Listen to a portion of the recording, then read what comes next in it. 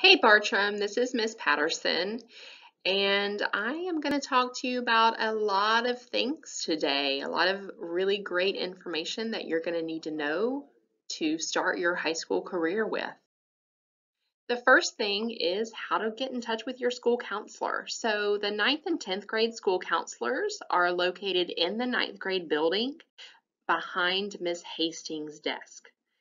We also have an open door policy during your lunch. So anytime that you want to stop by and ask a question, you can absolutely do that during your lunch. So please do that. We encourage you to do that. We specifically stay in our offices just so that we can be available to students during your lunch. The Bartram website and the Schoology group are both really good sources of information for you. If you go to the main page of the Bartram website, then go to guidance, it's going to give you a ton of information. You should also be in the School Counseling for BTHS student group for Schoology. We also update that page daily with all kinds of things that you might need to know. And then also, especially for our distance learners, the daily announcements that are done here at Bartram during first period, those are actually posted daily to the main page of the Bartram website. Another thing that's posted daily to or periodically to the main page of the Bartram website is the emails that your parents get sent. So if there's an email that's important that your parents got sent, you can also look at it on the main page of the Bartram website as well. The NACAC College Fair and BTHS college visits are open to you, and we encourage you to participate in these things.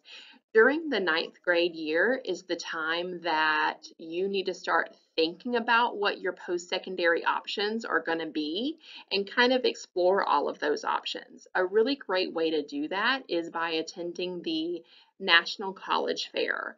They are online this year, but you can go ahead and sign up for that, register online, and attend.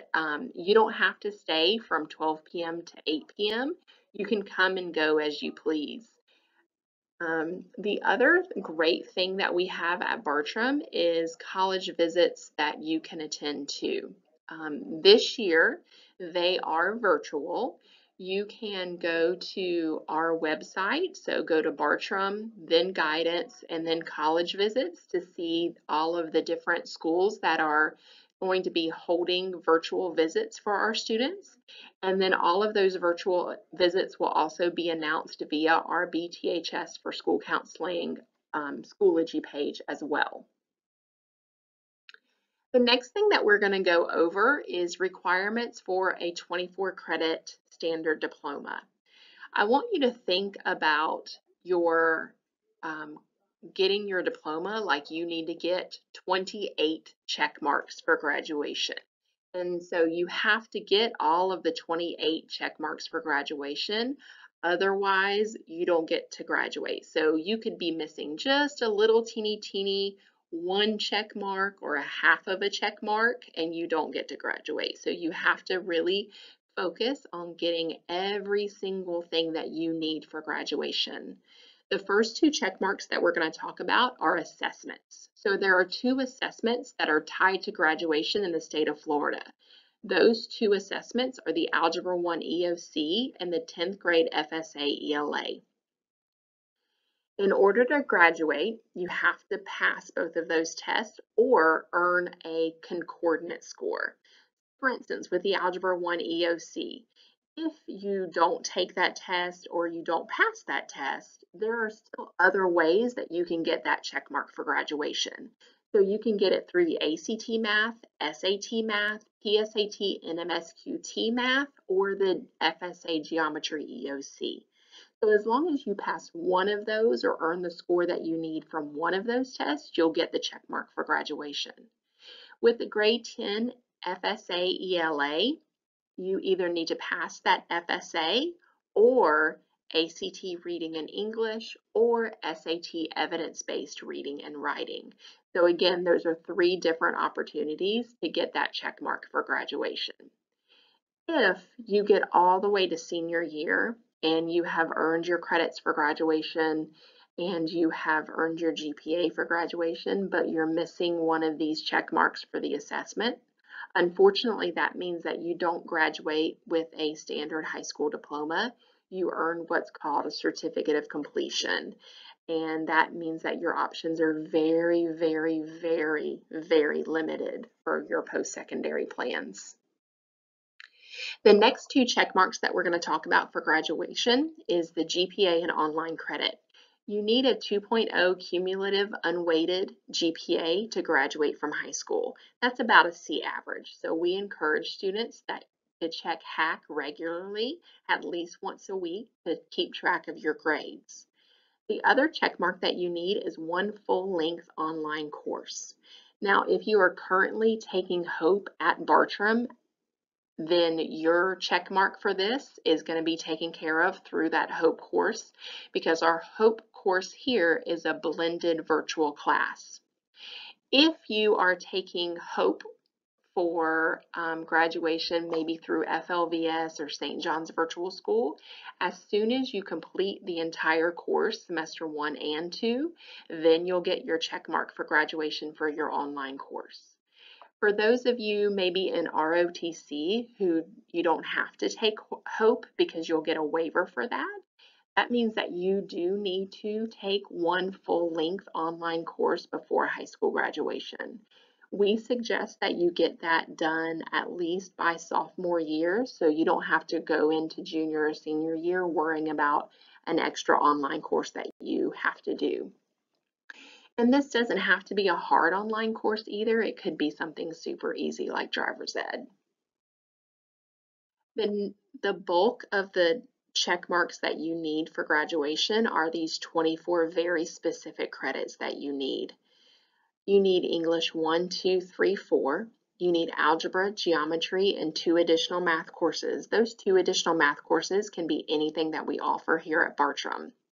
You need biology and 2 additional science courses. Again, the 2 additional science courses can be anything that we offer here at Bartram. You're going to need world history in the 10th grade, U.S. history in the 11th grade, and government and economics senior year. You need 1 credit of a practical, performing, or fine art. You need 1 HOPE credit, and then you're going to need 8 elective credits. Now, world language is not a graduation requirement. World language is a requirement for both Bright Future scholarships and most colleges and universities. So in order to go to college or to get that Bright Future scholarship, you're going to need to have 2 credits in the same consecutive world language. Now we're going to move on to promotion requirements. You're just going to need 5 credits to promote to 10th grade. Obviously, you're going to want to try to get all 7 credits so that you can be on track for graduation though. Okay, community service. You don't need community service for graduation. There is no community service requirement tied to graduation, but you definitely need community service for money for college, scholarships, including Bright Futures. And then community service also looks really great on a college application. Community service verification letters can be turned into Ms. Richards in the main guidance office, or for our distance learners, they can be emailed.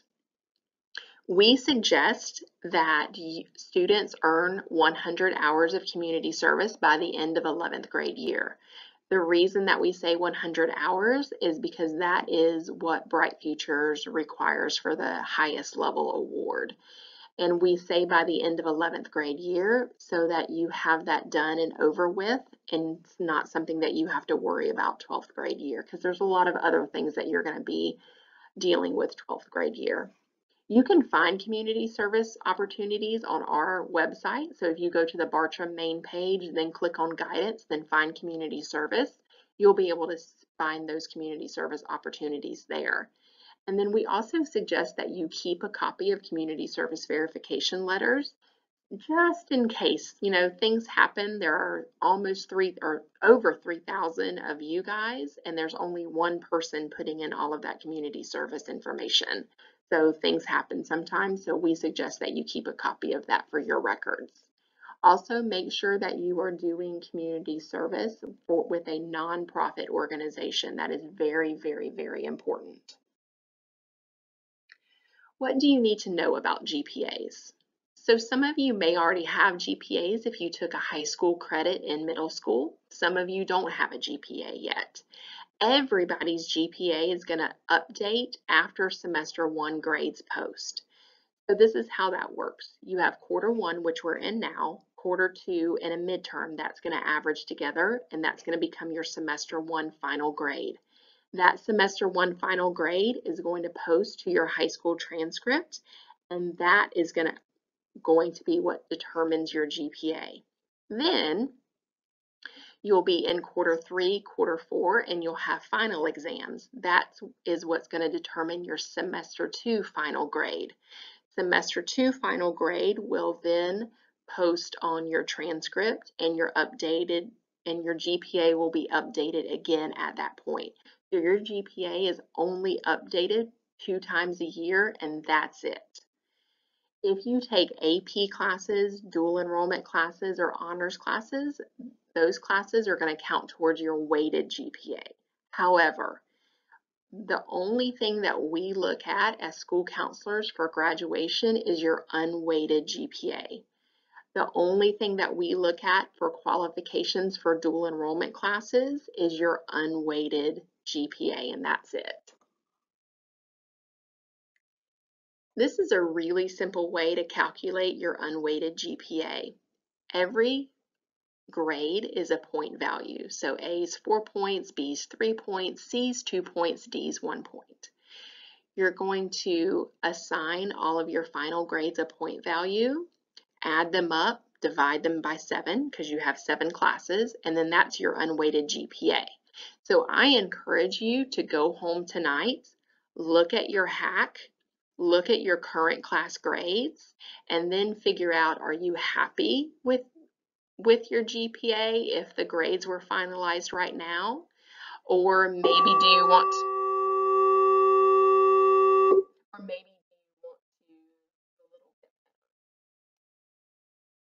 better? Next, what do colleges look for in a student? So it's not just about GPA, it's about all kinds of things. They're looking for a well-rounded student. They're looking for test scores from ACT and SAT. They're looking at community service hours. And when they're looking at community service hours, they are definitely looking at quality more so than quantity. They are also looking at the types of courses that you've taken throughout your high school career, and they're looking again at extracurricular and leadership activities.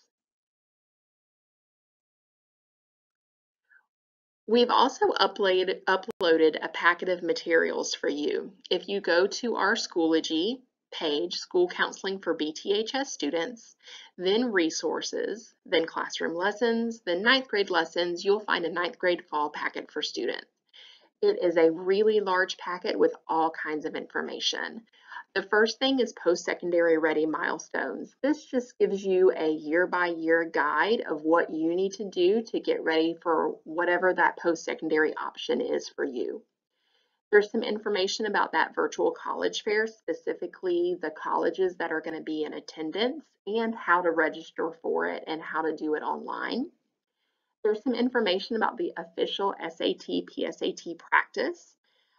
This is especially important for any of the 9th graders that signed up to take the PSAT in October, especially if you signed up so that you could use that as a concordance score for the Algebra 1 EOC.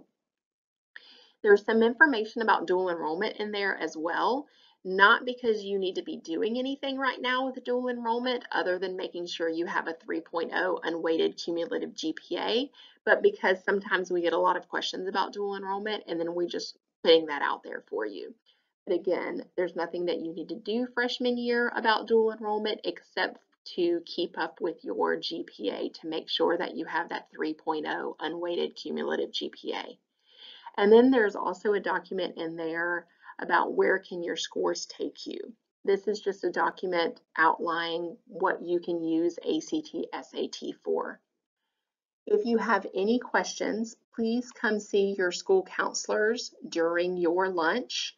We are specifically in our offices and we clear our schedules just so that we can make sure that we're available to students if they have any questions during lunch. So please feel free to stop by and we look forward to seeing you. Thank you.